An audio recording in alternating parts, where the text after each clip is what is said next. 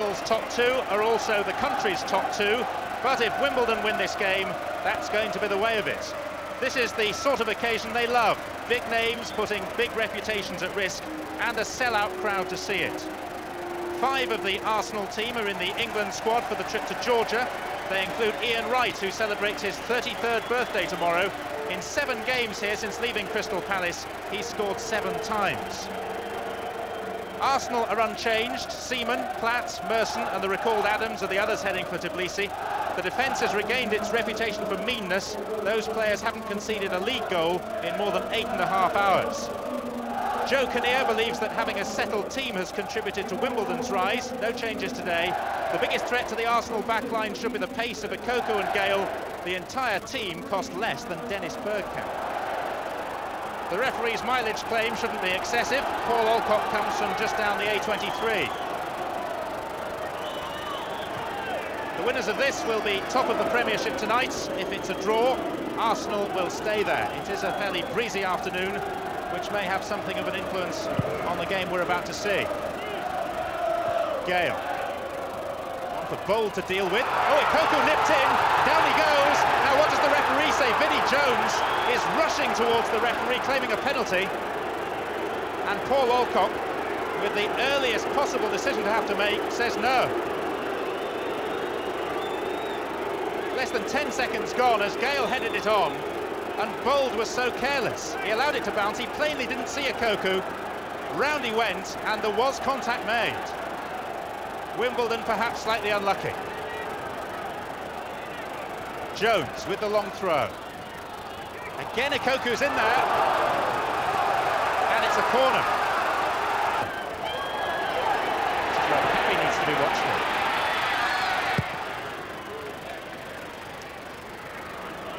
Kia. Thatcher. Earl. Met by Adams. Bergkamp. Intercepted by Cunningham. And Wimbledon have men forward here. Earl screaming for it in the centre. This is Cocu. Good tackle by Vieira. It's a really full-blooded start to this London derby. Vieira for Wright, who's gone away from Perry. Here's Ian Wright. He scored! Recalled by England yesterday. His 33rd birthday tomorrow. And a scorer today for Arsenal.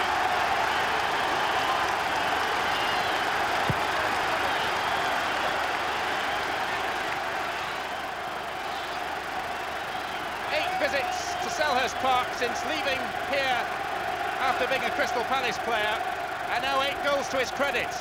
He loves returning to his old stomping ground, and that's a classic finish. And Vieira brought the ball out of his own defence, played it forward, split the defence, and you can rely on Ian Wright from there. Well, Vieira has been playing at centre-back. He's also available in the penalty area. Still it's Dixon. And it's behind for a corner. Wimbledon have 10 men back to defend this corner that Winterburn is going to take. Adams, Keown and Bold all forward. There's Adams, off the line by Thatcher. Winterburn again. This time it's the goalkeepers. Well, the goalkeeper was beaten, and when Winterburn swung in the corner, Adams rose highest of all, and Thatcher was the last line of defence. Ardley with the corner. Bold's header straight back to Ardley. Still Wimbledon with plenty of men forward. Is that handball? I think it was. The referee's assistant on the far side spotted that, by Merson. So this is better than a corner. Ardley again. Oh, and as it's crept in, Vinnie Jones got there.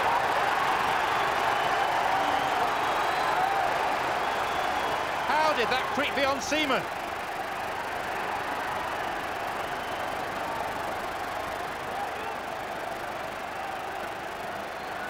It was Ardley's free kick.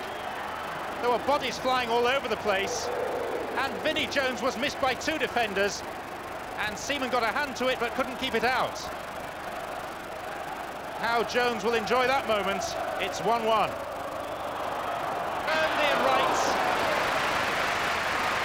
Not too many strikers would even have got a shot on target from that sort of position.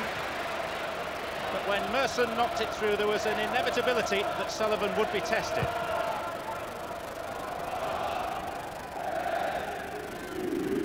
Adams.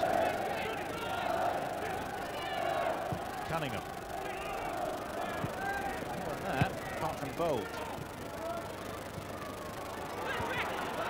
Adams twice blocked it, not the third time. Here's Vieira. Merson. Bergkamp's made a run through the centre. They're hanging off Merson, though.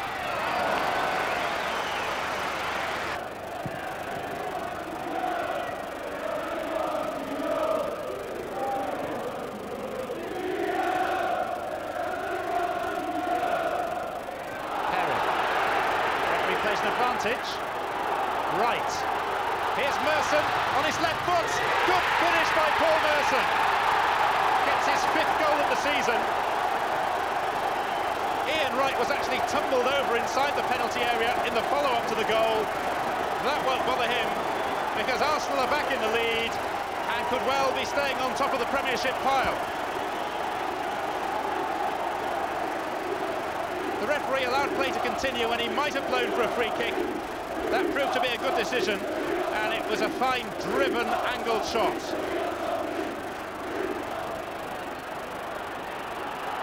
Here's Ardley. Bold gets it away. Cunningham. Meat angles now with Winterberg. Free kick to Wimbledon. Passions are running high. Ardley with it. Seaman punched. Thatcher. Came off Bold.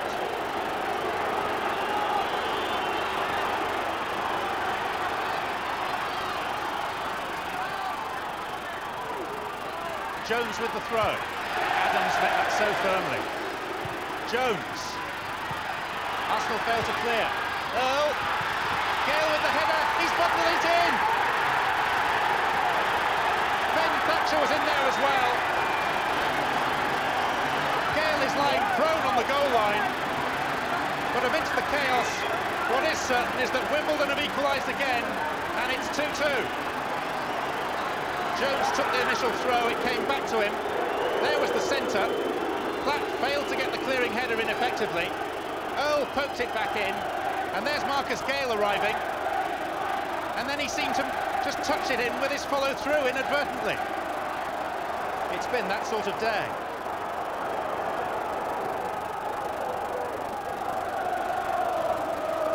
And now Chris Perry has received a yellow card for another off-the-ball incident.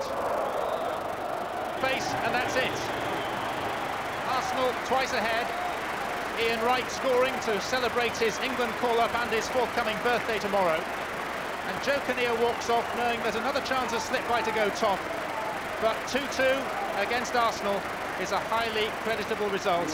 For their part, the Gunners stay on top of the table. And after a rip-roaring game, it's handshakes all round and applause all round.